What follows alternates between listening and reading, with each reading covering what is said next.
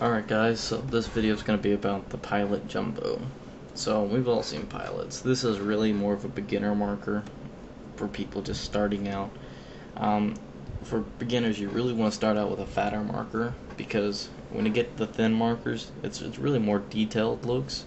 And if you're not good, detail with thin markers looks ugly, so buy bigger markers for starting. This is waterproof, permanent. It says it dries instantly, but I don't know about that. It's very fumey, so let's try it out. It does have the calligraphy style tip, so let's see.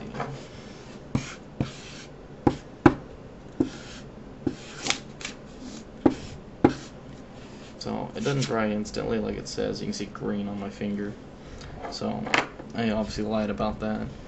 It doesn't say it writes on most surfaces, so I don't know, marks on any surface. So let's see how much they lie. Glass test first. I'm gonna be careful, I'm running out of glass. Yeah, it looks like a really wimpy dry erase marker on there. It does not write very well on glass. Let's see.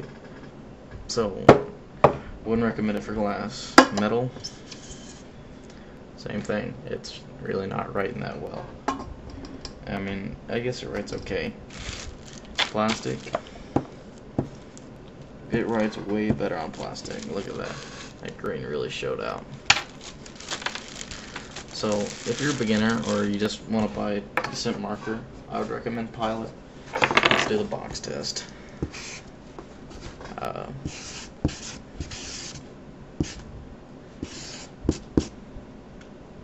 We're out of room, but it writes fine on cardboard. And it absorbs really well. It's a staining marker. You can refill them. Let's see if I can take this thing off. I can't take it off, but I'll do it later and show y'all.